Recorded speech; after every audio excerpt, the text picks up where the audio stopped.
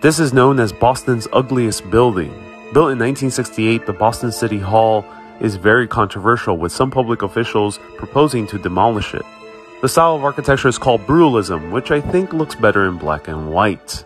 It emerged in the 1950s as a reaction against nostalgic architecture, and then it was a reaction against glass and steel.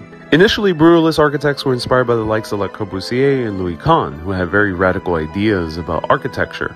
The aim of Brutalism with its raw concrete is to be simple, honest, and functional. And the details of the building, it tends to not hide anything, so you can see the entire functionality of the building from the outside. I'm curious, do you think Brutalism is a beautiful style of architecture, or is it a blight upon our cities that needs to be demolished at all costs?